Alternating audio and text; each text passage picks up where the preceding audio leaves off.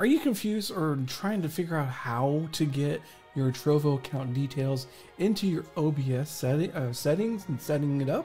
Well, I'll show you how to do this with a quick and easy way. Come on, let's go ahead and get this started.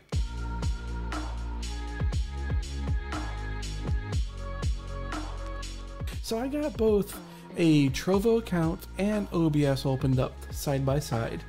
Now, this is just for keep things simple and easy to understand for everybody, and be very helpful to try and keep things simple for everybody.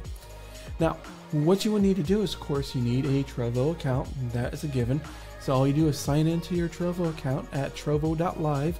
Click on the bar or the little button on the upper right that says log in, enter your details, and then go ahead and log in. Now, what you need is your stream key and host URL.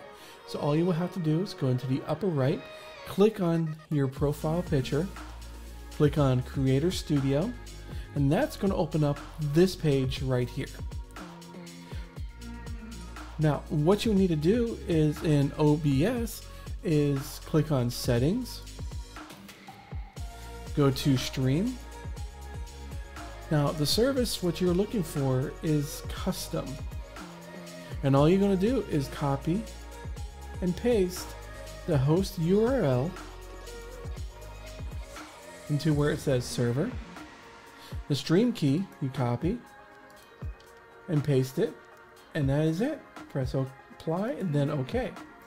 So what's going to happen is once you set up your stream overlays and all sorts of stuff, you'll be able to hit the go live button just as I will do right now.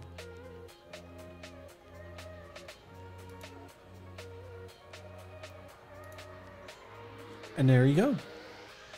You're now live on Trovo. So I'm going to hit stop. Now, it's not really integrated with OBS. Trovo is not integrated with OBS at this moment, but with this workaround, you can easily get your account settings and get started. All you will have to do is use another service for your alerts, like Stream Elements, Botrix, or Nightbot, or any of the other bots that are available.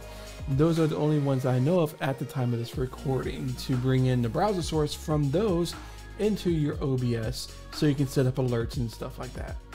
But until next time, have a good stream, and we'll catch you on the next video.